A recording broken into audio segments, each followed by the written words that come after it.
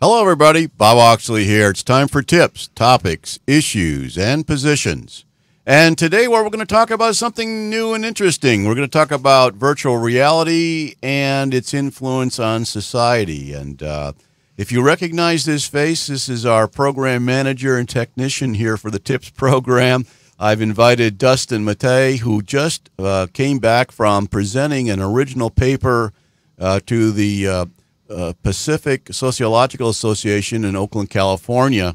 Welcome, Dustin. This is different, isn't it? It is. You're on that side of the camera. It's a lot easier when I'm the one pushing the button and exiting the door. There you go.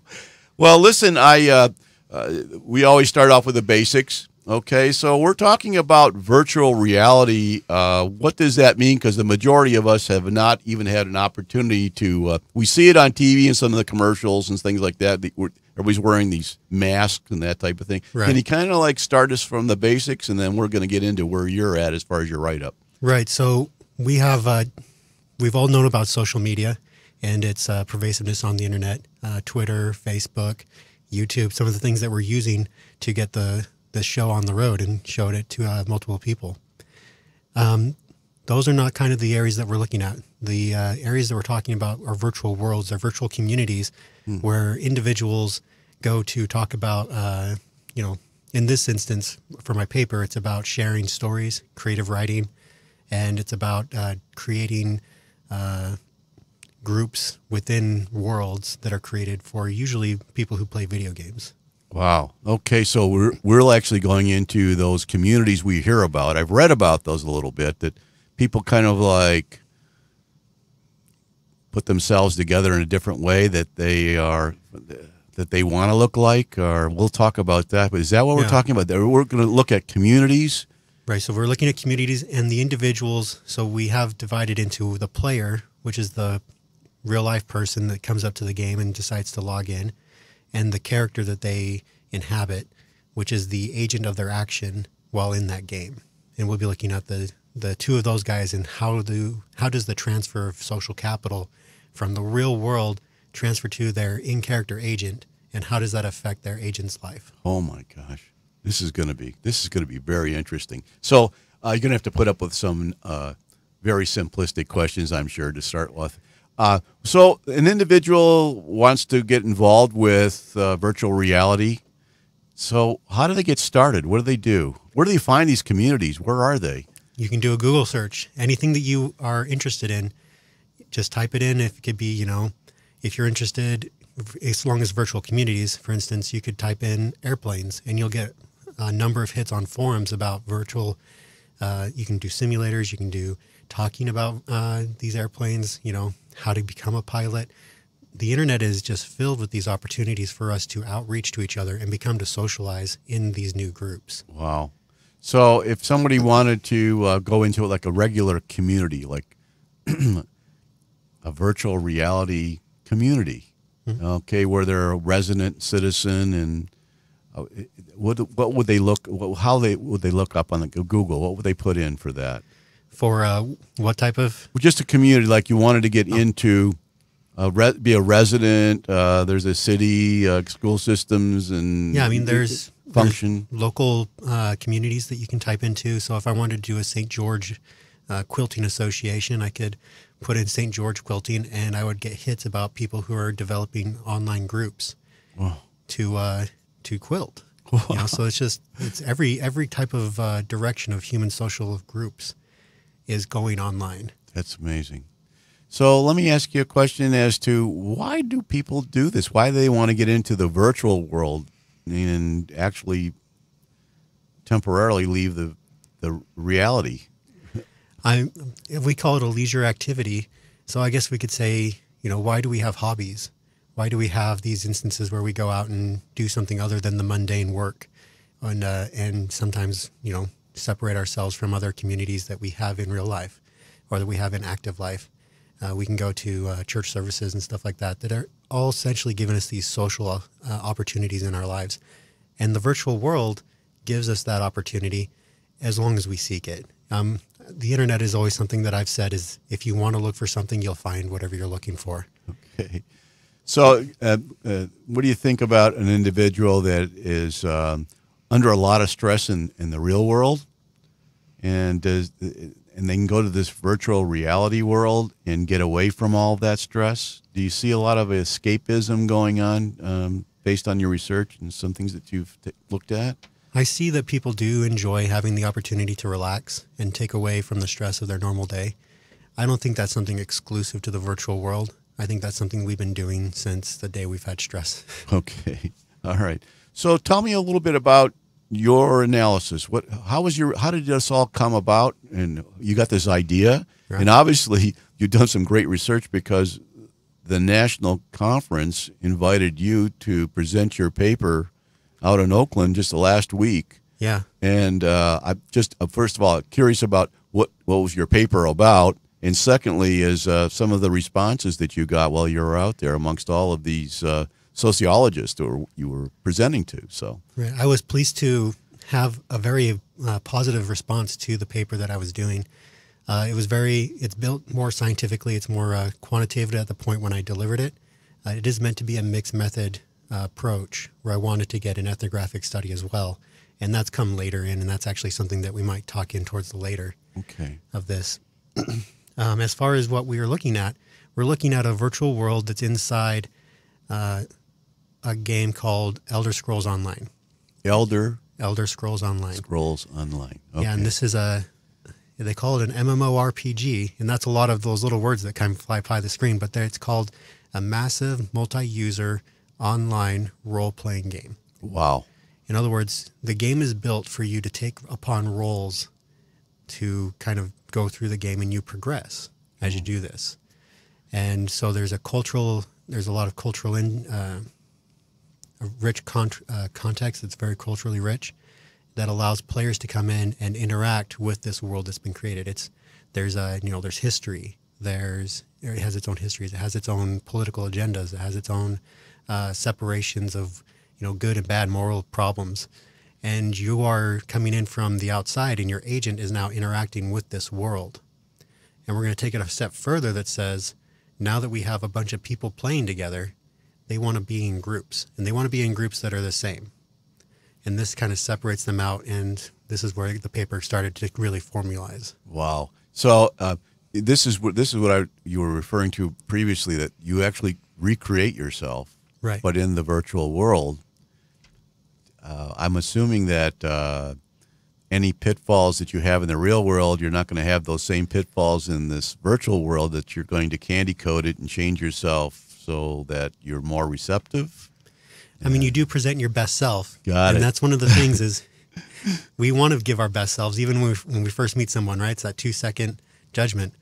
And that's kind of the trick with the virtual world is you have anonymity through most of it. Even through like these systems like it's called Discord, which is a communication system between groups. You don't have to tell them anything about yourself. You just tell them that you're this character playing this game, and you show your persona, this talking persona that may even be different than your in-character persona in the game. Wow. And that's wild. No wonder people enjoy going to things like this and recreate themselves and test things out. Wow. Yeah, and the lack of consequence for the individual is, I think, what motivates people to expand and to explore them and identify themselves through different means. There's a lot of exploration of, if I do this or if I do that with my character, what are the repercussions that would happen in a society like this? And a lot of the societies that we develop inside these groups, these subgroups within Elder Scrolls Online, actually reflect what we know as social beings. And it's, from what my data is pointing at, it's relatively accurate to real-world socialization. So when you were presenting out in California, did the majority of the people that were listening to you presenting this paper, and you started out just telling basics like you're doing for our listeners here today, what did you find that there's a lot of people that are fully aware of these things, or I must be too old and out of the loop? Because when you brought this to my attention, I had no idea that it was this sophisticated so far. Yeah, the biggest thing I got was, wait, I thought video games were everyone just wasting their time and a bunch of kids making under $20,000, which both of those aren't exactly true. Wow.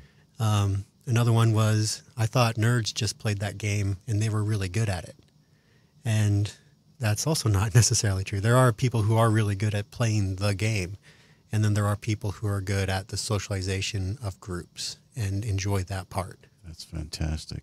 Okay, I don't want to stop you. So start talking a little bit about your paper and some of the things like that, and we'll just move forward. And I'll ask you a lot of silly questions, I'm sure, because you're all of the in-depth research that you've done on this. So I'm just glad you're here. No, and I'm glad to have the opportunity to talk about it because virtual worlds to me are just a space of human interaction.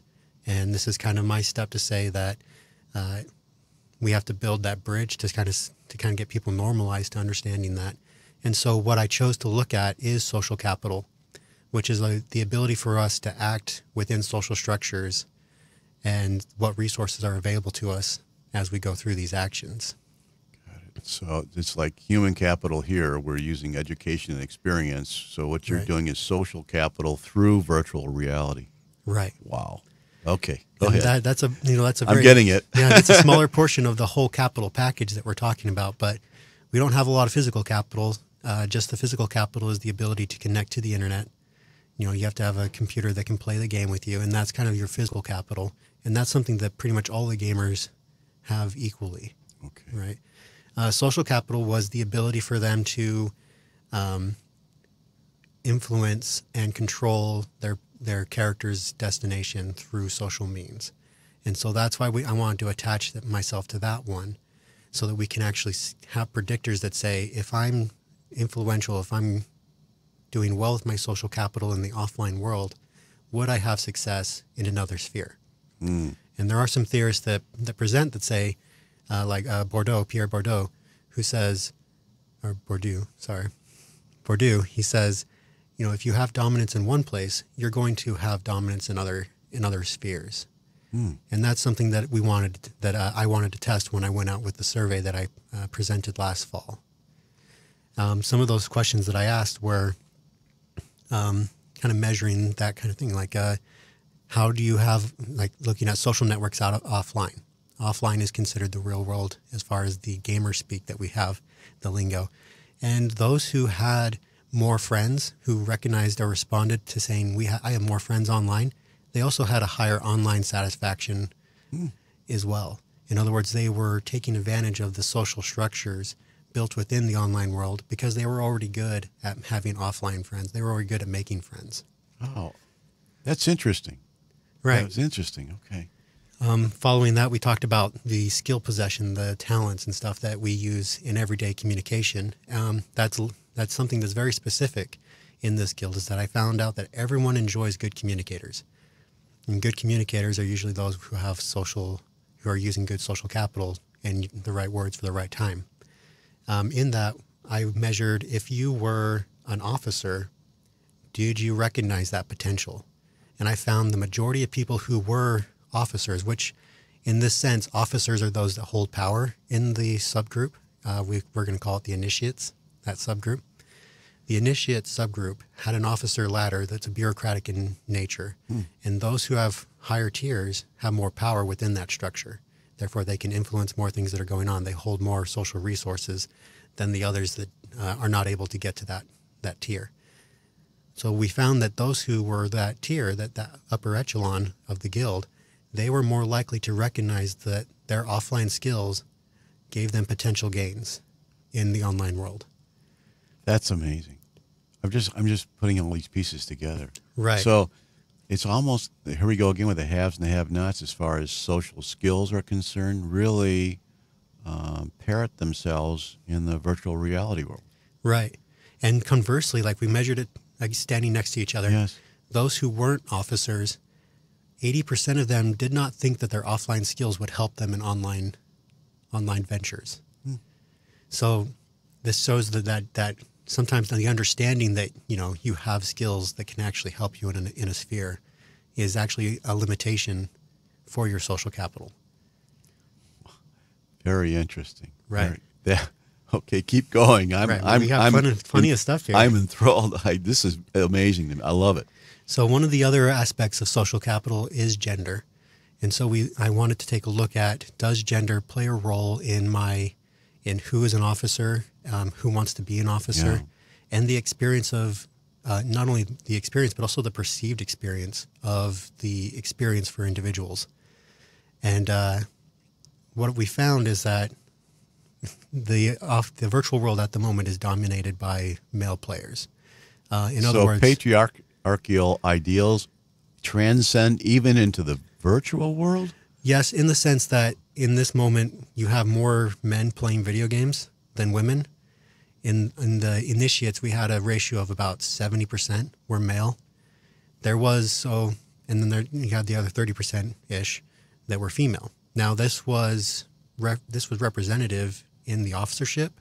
So you had, roughly 70% males were officers, 30% were women. And the attitudes for women and men was open. It was actually very women should have the same rights as these officers and stuff like that. That's a lot of what we believe and what we speak is that way.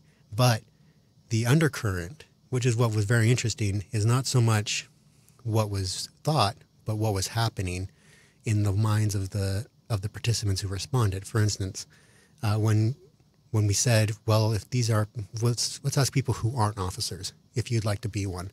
Men at a ratio of about 64.9, 64% said that they would want to be an officer. Women, roughly only about 40% said they wanted to be an officer. So the desire or the push to become an officer was less in female players than it was in their male counterparts. Interesting. Which you might say kind of pushes that culturalization of the patriarchal society that we live in, kind of showing itself that women aren't expected to be officers, they're not expected to be in this position of power, and they may be looked at differently if they did. That was something that we want to try and get more out of through our ethnographic and our research through there, but we can go through that later. That was great. Wow. So another aspect of that gender is we wanted to understand, does dominance, usually what we understand is, the fish is the last one to know it's wet. And what I mean by that is being in power, you don't get to see the other side. You don't get to there's a veil between you and the person without power. And so I asked the question, does gender create a vastly different experience online? Okay. And women responded positively by 90% that they saw a difference between gender as far as the treatment and perceived experiences. So the discriminatory policies that we see in the real world transcend into the virtual world. Exactly. Wow. I never would have thought that. I never would have thought that. Yeah, I mean, and I asked a lot of other questions like, do you think that racism's in there? And do you think that, do you feel that the LGBTQ community is more readily available? And a lot of people said that had, mixed methods or mixed results that said, racism isn't as strong here, or LGBTQ communities were more accepted in online situations. But then we have this gender experience perception, and it was vastly, like men saw it by about 62%, said that, yeah, there's a difference. But women saw it almost 100%. Wow. Now, there was a low bias in this because I did take out the neutral selection. So they had to either agree or disagree. Okay. And my belief is that because I took out the neutral, people swayed to the positive and said, yeah, I mean, there's got to be a difference, right? And so they put agree more than they disagreed on that. Good point. Good point. All right. So that's interesting. I never would have thought, I didn't even think about gender and the discrepancies and discriminatory policies on the virtual. I never would have thought that they would have existed. Right. And again, it's not the attributes of the initiates that's doing this. It's the actual transfer of what social capital is and how it is used gets transferred from the real world to the virtual world. And that's to speak that, they're trying very hard to be representative, but at the same time, there's culturalization, there's socialization, there's institutionalization that's happening in the real world, and that is getting kind of mixed while they're trying to create their own subgroup in this world. This is This is all new. I'm listening to you. I just like, this is great. We got to keep going because this is great information. I never, honestly, I would never have even thought about a gender discriminatory policy at all, or patriarchal ideals being transcended to the virtual world. That's amazing. Yeah, and again, this is part of that step where I was saying from the beginning, is that human space is made of social events, and therefore the virtual world is merely a continuation of our social experience. And as we get more involved into the virtual space, we're going to see the culturalization, the institutions, and the culture that we progress from here is going to become more and more embedded in how we interact with each other. Wow. I'm thinking we're transcending social constructs developed in the real world into this virtual reality world. Right. Where we're making new social structures. And your research is verifying that. Exactly. Oh my gosh. So that's what's really exciting. That's why we went to Oakland to speak on that. And it was, again, people looked at it and said, this is incredible. I mean, this isn't something that people looked at before. And here we are, little town in Dixie, Utah, St. George, Utah, looking at this. Yeah. I mean, this is absolutely amazing. I'm so happy you're here. I mean, when you started talking to me about it, and that's why I said, we've got to go on the air with this, because I'm sure there's a lot of people out there that are active in the virtual world, and just the results that you found are going to be interesting to them also. Right. Okay. And we're going to go a step further, because that's not all the social capital that gets transferred over. Okay, go ahead. Give me another one. Let's give you the next one. All right, let's do it. And we'll try and get through it. We had a question of demographics, and I asked individuals how much they made annually. And during that annual, we had those who made $75,000 and up. I marked as high income earners. Those who made less, and the bracket was divided up. There was 3 brackets of high income earners, and then 4 brackets of the less category. So I did recognize that there is some bias in me selecting what high income earner is. But I thought that by selecting the lesser group, I would be making a kind of like a check to that bias, which would give the lesser income more opportunity to be a part of the officership, versus the lesser bracket being more limiting. And what I found there is that those who had a high income, 80% of them were officers, versus their low income earners were more about 48%. So right there, we had this is where I put that online potential, that recognition of how to use social structures, how to use my networking, how to get paid. I'm a high income earner, and I'm playing a game where I'm role playing as this agent, and my dominance, my perceived dominance, because no one asked me how much money I made when I entered this guild. They just said, "Who's your character?" Oh my gosh! But my online dominance comes through and says, I should be dominant because I am dominant. And then they become officers. Oh my gosh. So are we saying from an income standpoint, socioeconomic status is transferred into the virtual world, even though it's not proclaimed? Even though it's not proclaimed. Oh my gosh. And gender's not proclaimed either. Like, they don't ask you your gender. So these are all invisible. This is even more remarkable. The results that you... I don't know if people are... This is all brand new. This is amazing to me. And the clincher for this, and we can start to wind it down with this one clincher, those who had a high income but weren't officers, 100% of them wanted to be officers. 100%. Like, that's what I deserve that. This is where I belong. This is where I belong type of statement. If I ask the question, if you are not an officer, would you like to be one? And 100% said yes. Versus the lower income bracket was split about 53 to 46. That's amazing. Amazing results. We're gonna just take a short break here for some messages. To our listeners, don't go away. Dustin Matai is going to be back with even more fascinating results from on virtual reality versus reality. This is amazing. We've gone through gender and we've gone through the social economic status. It's amazing to me, even though it's not proclaimed going in. So stay tuned. We'll be right back after these messages. Okay, bye now.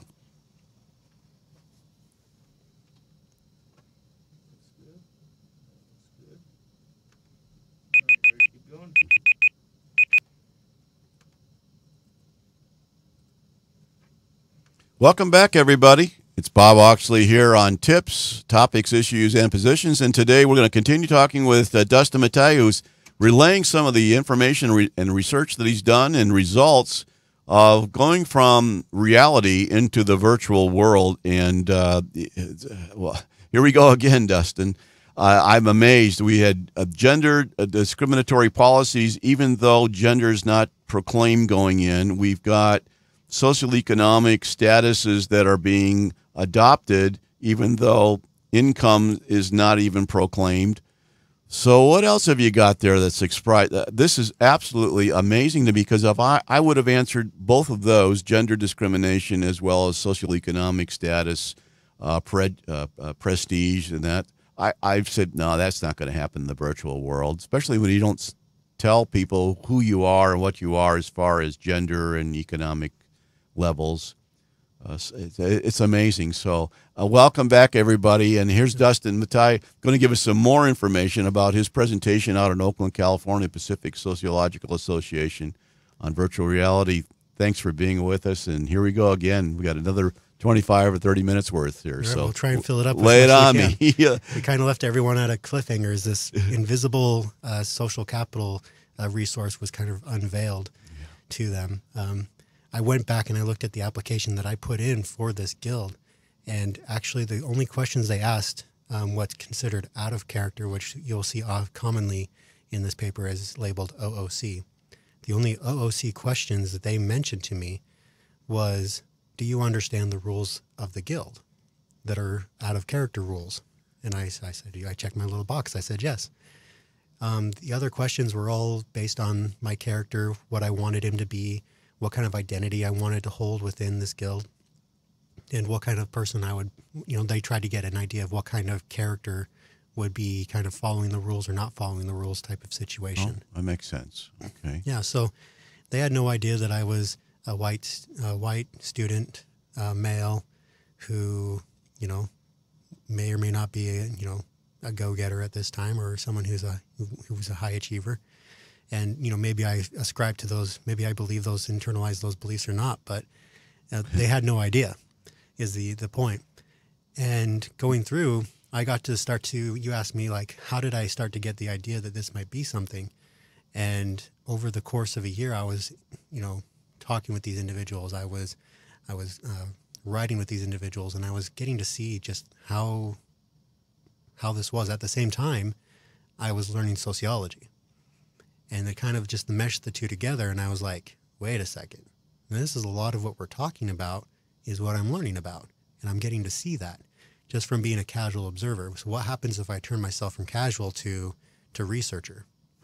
And that's what kind of started digging into this. This is great. Yeah, I'm like I say, it's just a fantastic research. It's just, go ahead. I can't wait to hear more. No, it's fine.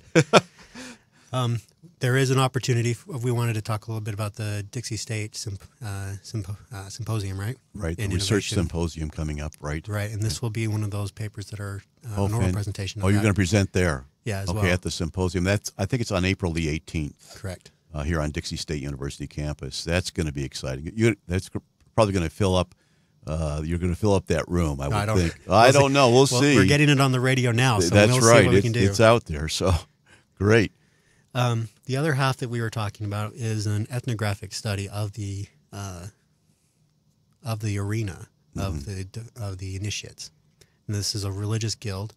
The interesting thing is that not a lot of people in the guild actually talk about religion outside of the game. There is a game. The game has built in, as we said, histories, and there's lore, and there's experiences and rules that we all agree to as soon as we push that button to log in. And one of those is that there's 8 gods known as the divines, and each one has its own sphere, much like the Greek pantheon. Okay. And so the initiates have rituals that surround these 8 divines, and people interact with them. People select them as patrons, and they start to worship them, and they start to even become clergy themselves and start to propagate that faith through these interactions. And one person that I interviewed, named Victor, was a priest of one of these divines. Victor, in real world, is a deist and doesn't believe in religion. Oh my gosh. So there was a struggle for Victor as kind of going through and going, how am I authentic? How am I going to be believable that my character believes in these things, even though that I'm not necessarily a believer? And what was amazing is Victor talked about being having a lot of pride in his contributions to the guild. Now I'm talking Victor as if it's a he. I'm using pronouns of he, but Victor is actually a female. Oh. So right there, right off the bat, we have any assumption that we can make on these characters are kind of thrown out the window. That's amazing. Before I did the interview, I had no idea that Victor was a female. I put on my thing and I said, all right, Victor, thanks for coming. Thanks for joining in. And a female voice came over the phone. I'm like, oh, that's surprise. It really, I mean, there you go with the gender you were talking about. So you really don't proclaim anything. You have no idea who these people are. No idea. But their individual experiences dictate their ability to use social structures. And that's what social capital is. So if social capital says, if I'm living my own social capital because I don't feel like I have the ability to use these resources and to implement change on my social structure, am I going to do it? And we found that through this study, even if we go to a virtual world, people still don't use those social structures. They're not using their social capital that they may actually have because of limitations that are put on them by the real world. Wow. That's amazing in itself. That's a definite conclusion that we can do it in the real world. But again, I'm probably repeating myself 10 times here. What you're finding as a result of your study and your research is that the virtual world actually is parroting the real world. Yeah. Even though the individuals that are in the virtual world have every opportunity to change that. Right. They have the change to make their own identity. They're in a make-believe world. They're in a fantasy world that, the only difference is that these look like human beings. They're not necessarily called human beings. Some are called, elves or dwarfs, the Tolkien type experience. And what people still are doing is having the same social experiences that they're having in real world. They're just making them in this new virtual space. So you asked the question, well, there's a lot of stress in my world. There's a lot of stuff going on. Yes. Can I just kind of sit back and play this game? Yeah. And the answer is really you're really just going to find the same type of thing. You're going to have you're going to have politics. You're going to have religion. You're going to have, genders. You're going to have socioeconomic statuses that are in play. And I would have thought just the opposite. Here's my thought, and I've never been in the virtual world, so I'm talking really as an ignorant outsider. I would have gone in the virtual community like we're talking about, and I would have maybe modified myself, my character, and any shortfalls I may have had, and to take advantage of the strengths and the weaknesses, and to change things around so that, wow, this is exactly the person I want to be, whereby the outside pressures don't allow me to be that person in the real world. Mm-hmm. And what you found out in your research so far is that it doesn't matter. I mean, those things are all going to, no matter if you try to do that, it doesn't work. It's going to come through these perceived. The socialization is going to materialize. It's going to rise to the top. Right. Even in the virtual world. Right. Now you can tell a different story. You can be, you can be a dwarf that swings a big club and says, fancy words all the time. Or maybe he's a poet, and you always wanted to be a poet. And you can try to be a poet. But that doesn't necessarily mean that you're going to use your social capital that you've accumulated in the offline world to progress your character beyond being a club-swinging dwarf that can say nice words. Wow. Okay. So you're not going to the point that so anyone can play the game. I think so when people look at a game, they go, "Oh yeah, I can play that." You can play poker, but that doesn't mean you can be socially good at poker, right? And that's kind of the differentiation that this kind of shows. All right. So you got another one for us? I've got gender. I've got socioeconomic status. We've got religion. We just threw religion out there. What else have you got? What else did you find? This is so interesting. So I talked to, we'll call him Lucius for my paper is actually who we're talking about. And Lucius was someone who was considered one of these upper echelon officers. And I wanted to get his understanding of how the guild is put together, and how we take so many individuals from the world and put them into one what's guild, this initiates guild, and kind of are we building social capital through that? And I chose this guild, and I chose to talk to Lucius because of the intricacy of the events, the professionalism of the events, and the consistency of the events. Coming through a content analysis, it found that each of these events are scripted, and they are controlled down to an understanding that when you ask a question, this is what you're going to get in response, or high probability predictors. So this is in the virtual world. That's like an algorithm already built in there for responding. Is that what right? you're saying? Yeah. Okay. So they have this. They have a script where you come in as a freshly new character. Okay. And Victor kind of talked about this when he said, I came into the guild and I was excited because I saw how structured and how well managed it was. So it's very professional, it's very clean appearing, and it's very, there's something for everybody going on. And that kind of, is like a light to people, and it attracts a certain clientele, you might say. If we put this into economic terms, they're having a product and people are excited to come and try out this product. Got it. And so I talked to Lucius, and Lucius kind of explained to me that these are things that have been proven through this virtual gaming community that the initiates are a part of. And this gaming community covers, 10 different games and 10 subgroups in those games. So there's a lot of people that are thinking, there's a lot of structure that's going involved in this, and it's a bureaucratic structure with a community officer, executive officer on the top who manages all this stuff and manages PR, and they have PR officers, they have community officers, then they really just try and take care of the community and make it like a little micro, like it's almost a virtual city.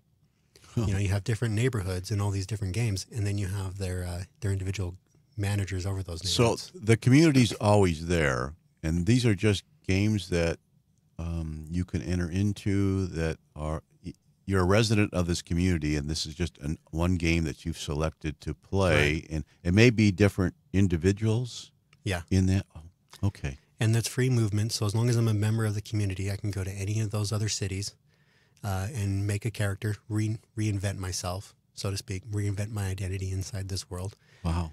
And they won't necessarily know that I even had anything in the other world. And so that just, that same talked about that socialization, the social capital that gets developed. What I'm noticing is that there's a development of social capital within these observations, within this content analysis, just because the management of the guild, the management of these events are being taught to new people, and they have something that's called a mentorship program, where those that go through the initiation of the guild reach a high rank, and they call it paladin, and those paladins then teach the culture, the history, and the norms and values of the initiates, the guild, to the new people, and they habitualize them, and they get them socialized, culturalized, and institutionalized into what it is to be a part of the initiates. So I'm gonna just interrupt here. So I'm envisioning as you're talking. So realistically, you've got a lot of new immigrants coming in, and you've got the leaders that are saying assimilation is here. Here's the norms. Here's the value systems. Here's what. Right. And there's gatekeepers to cover that too. So you have to sign an application. And as I said, I had to put an application where I talked about my character, and then they reviewed my application and said, you know what, we'll take the risk on this guy. Right. So you feel honored to be part of the community. I feel honored because they have standards, right? And therefore you understand that anyone that you're going to, play with, that you're going to start interacting with, are going to be in similar standards. Wow. That works. Yeah. Because people then are excited about being a member and proud to be a member because it's selected. They've been selected. As we saw with Victor, Victor was proud. After he had gone through all the ranking, he went through, there's a pilgrim's call, which is when you got your application submitted and approved, and now you get to present yourself. You get to be a character in front of the guild, and you get to tell about your backstory, how you got there, you know, something that might be interesting about you. You get to tell everybody, and then you take this oath that binds you to the conclave or to this religion. Well, just let me stop you there because I'm trying to envision images here. Right. So you as a character, whatever that is, in the virtual world, you're actually presenting yourself in front of, let's say, a panel of other individuals. You have one individual. Are you actually seeing that image that you're interfacing and answering questions to? And you're in the virtual world. Are you actually seeing that? Is that the screen that you're seeing? I guess is that the image that you're seeing? So in the application, you are presented with a person who's standing before you, kind of like an interview, and you write your responses based on the fact that you're in an interview. And then you come to the Pilgrim's Call, and there's an individual that calls you up to the front, and everyone else is an audience member watching you behind. And you get to kind of be there and get to share your backstory, or the lack thereof, to everybody. And you get to give your character life into the guild. Gosh. This is, and people would like that, especially starting out. A nice structured community. It's a structured interview. It's a structured acknowledgement of my existence. You know, where I can say, hey, they see me. They understand that I'm here. And it gives that gap push for these people, these individuals, including myself when I was in here, to move forward and to achieve the next rank. So you found yourself being a typical human being and saying, and the makeup of you as a human being, those traits are coming out in the virtual world. Exactly. This is amazing. Okay. Continue on. I don't mean to interrupt. I know you got fine. lots and lots of information. So, no, it's fine, and we can go through the rituals and ceremonies that get someone from new initiate to actually ranked. The first membership rank of good standing is called Sentinel, and to get there, I have to become a pilgrim, which we talked about just barely, where I take oaths, and I say, you know what, I'm going to be in this guild. You're not considered a member yet. At this point, in character, you are considered someone seeking entrance. Out of character, you are numbered in the guild as one of the guys on the roster. But in character, you're not quite there yet. So you go to a mentorship program that we talked about, and that mentor teaches you about what it is to be in the initiates and to be part of the guild. After they check you off, a gatekeeper again, they give you the check, you get to be presented into the whole guild at one of the weekly guild ceremonies. And you kind of stand up there, and it's a very proud moment for these characters because you have just, you know, achieved several to-do list items, and you're being recognized and promoted to membership status. Oh my God! And you get to have more resources given to your character. They have action items that you can do in stories, but you can't have those action items until you become a sentinel. So once you're a sentinel, you get more, right? And then there's another to-do list. If you want to be the upper echelon, you want to become one of those paladins who are gatekeepers, who are actually, you know, managing the future of the guild. You have to do a little bit more, and then they'll have another presentation of you in front of the whole guild in this guild ceremony, and then you'll be a paladin, and you get a little bit more ability to act and a few more resources that are given to you in character and out of character. This is like career trajectory. Right. And the ones that are self-motivated, they do really well. They do really well. The ones that kind of are complacent, they're kind of fall off to the wayside. Right, and there's people who feel that they are casual players, and they make that active choice to stay sentinels, where they just kind of want to come in and play when they want. And then there's people who really want to go, you know what, I want to build something. I want to be a part of something. I want to be a part of this paladin rank. And they start showing promise, and then they may be from the future pool that get promoted to even higher. Let me just throw something at you. I'm thinking about the individual that does want to, that feels good and is now working hard toward the next step. Their self-esteem in the virtual world is being reinforced. Does that carry over to the real world then? A new perspective on yourself, saying, I can do this? In other words, that is something that I want to start looking for as I go through this data. I'm just thinking because I think out there loud. is a recursive, there is data that shows that social capital develops and grows. Bourdieu says this. J.L. Hemingway says this, his leisure activities. Even if the leisure activity isn't designed to commit and to teach social capital, and how to use social resources, we learn from each other through these processes. And as people develop into this paladin rank or go up into officer ranks, they are developing themselves. And there's even development from the community that comes down and says, hey, this is how you can be an officer. This is how you can manage yourself effectively. And they make that aware as you're moving up because they have identified you as a potential officer. Right. And so you're kind of nourished, you're kind of developed. And so it makes sense that that development is going to come to you on the other side. And that group interaction, the exchange between social capitals and understanding of what resources I can use is going to be something that we can see on the other. That's amazing.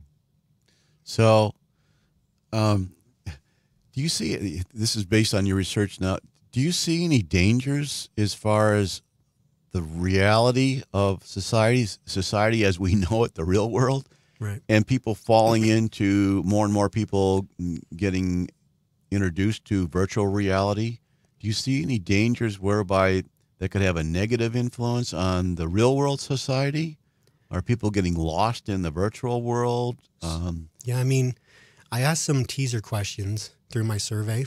One of those questions was, what type of media sources do you use? And I found that those that use things like Twitter, Facebook, Instagram, who use those more than community spaces, they reported lower online satisfaction. And we had another thing that told us that those with lower online satisfaction did not say they had as many offline friends. So I see a trend, a possible pattern there that would be something I want to look at. I call those the three, the Twitter, the Facebook, and those social medias. Those are, to me, competitive media sites. And this is a new term for you guys that are coming out. This is from Dustin Matei, undergraduate. Okay. But these competitive media sites put ourselves out in a fashion that even if we're not competing with others are looking at us and saying, you know what, that person has a great life. And that puts us in a competitive nature, a competitive mode whenever we're online.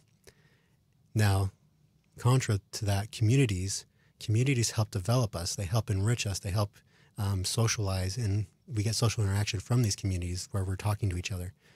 And we find that those people have a higher online satisfaction versus those that spent more time on these competitive media sites. So I think there is a danger in being completely competitive instead of being social beings like we should be. Okay. And you're bringing all this socialization into the virtual world. As you're talking here, I'm thinking the other way now. Yeah. What about the virtual world giving you the necessary self-confidence, self-esteem that you're not currently getting in the real world from there, and you carry that back the other way? Yeah, I know you're doing research on this, but yeah. Do you think that's feasible? Could that happen in the future as we become more and more sophisticated with virtual reality and gaming and things of that sort? Yeah, I think it's something that we've seen through simulations as well. We teach people how to be pilots through virtual simulations. We teach people how to clear houses through simulations, and those are forms of capital. Understanding how to use our social capital is just another form. So I do think that if we go into these virtual worlds and we are instructed on how to communicate, and we're instructed how to not only do we get to make mistakes. Like if I make a mistake here in the real world, and my social capital is not very good, and I make a big goof, and I'm no longer going to be say I decide, well, I'm not going to be a student tomorrow. I want to reinvent myself. All that work kind of gets put away.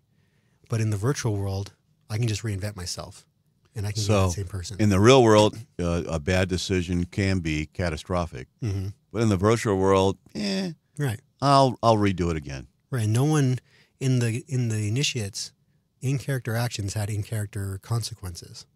And therefore, if my character was bad, that wasn't necessarily my out-of-character player. So as a player, I could say, well, my character's bad, so I'm done with him or her. I'm going to make a new one. Okay. Well, I hate to tell you this. I told you time would be flying by. We've used up our time. Dustin Matei, thank you very much for coming in and presenting your findings and relaying about virtual reality as opposed to reality and societal and your virtual capital, human capital, and it was really interesting. And this time just flew by. Brand new area going into it. That's the future. Ladies and gentlemen, this has been Bob Oxley on tips, topics, issues, and positions. You can listen to this program at 3 o'clock every Friday and rebroadcasting on Saturday at 5 p.m. on KDXI 100.3 FM, or you can take a look on Facebook, Twitter, podcast, which is Podbean. Even Alexa says you can just ask her, and she'll give you the program called Tips. So until next week, this is Bob Oxley signing off, and goodbye now.